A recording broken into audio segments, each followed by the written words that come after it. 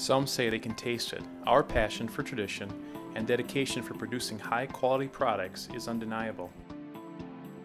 Eau Galle cheese is located in beautiful Pepin County, Wisconsin, a location chosen by Swiss immigrant Leo Buhlmann in 1945, as he knew the climate and land quality were perfect for producing superb milk, the starting point for making award-winning cheeses.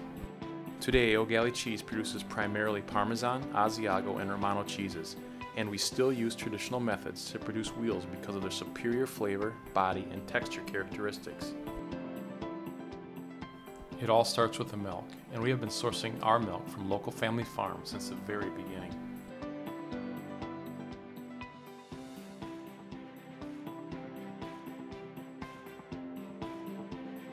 Milk is picked up from our farms by farm bulk trucks.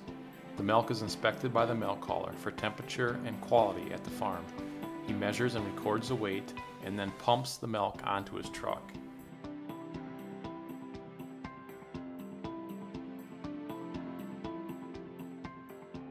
The milk arrives at the plant. Today we process 630,000 pounds of milk per day and produce approximately 12 million pounds of cheese annually.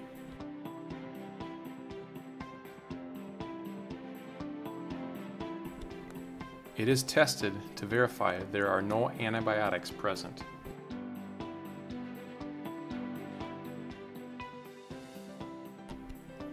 The temperature and pH are checked to ensure quality.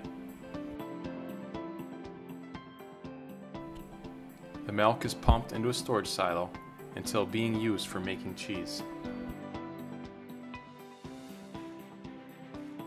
The milk is pumped from the silo into a balance tank and is run through a milk separator.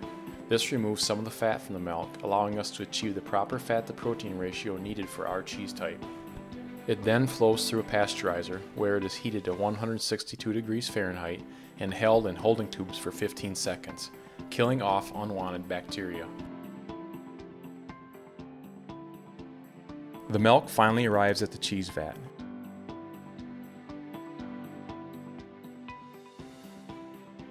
The cheesemaker will test the milk for the proper fat and protein levels and make adjustments as needed. Starter culture is added to the vats. It has two main functions. First, it converts lactose in the milk into lactic acid. This lowers the pH of the milk, assisting the next steps of the cheese make process and aids in producing a safe product. The other key function of starter culture is producing the desired flavor and texture characteristics in the cheese as it ages. Different types of cultures and enzymes are used dependent upon the cheese being produced.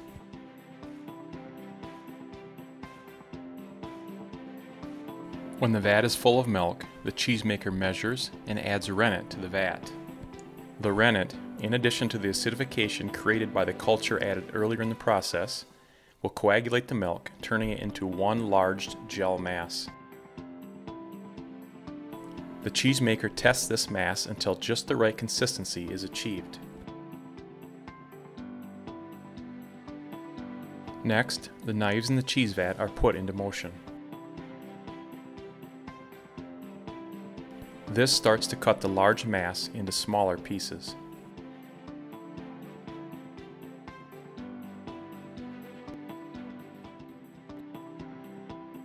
With each pass of the knives, whey is removed from the mass, and smaller curd-sized particles start to form.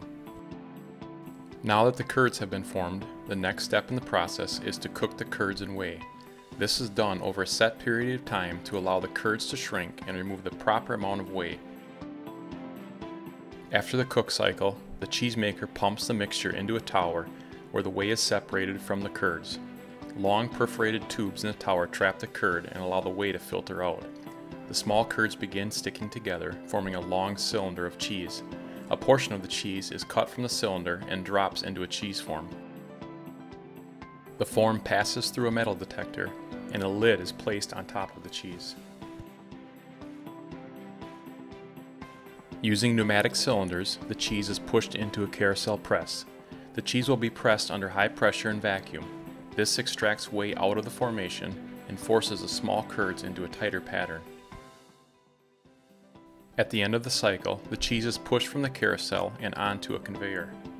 This conveyor carries the form to a lid remover. The form is inverted, and the cheese is blown from the form using cleaned air. An operator then places an acidification ring around the cheese and places the cheese on a cart.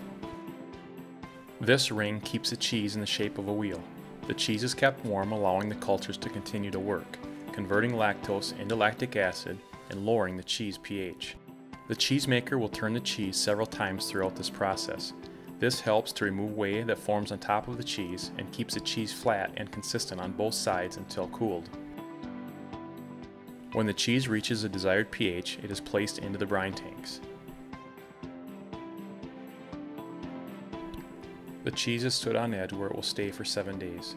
During this time, salt is absorbed into the cheese while more whey is removed.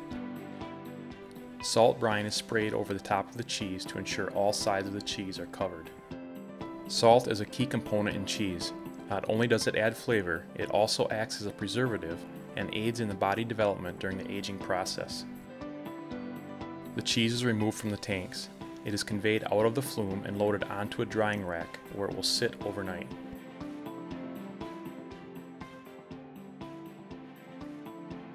The next morning, the cheese is placed onto drying racks and moved into the curing cell.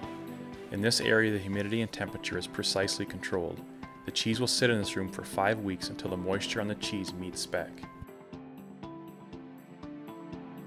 The cheese needs to be hand turned several times during this period so that the rind of the cheese is dried in a consistent manner.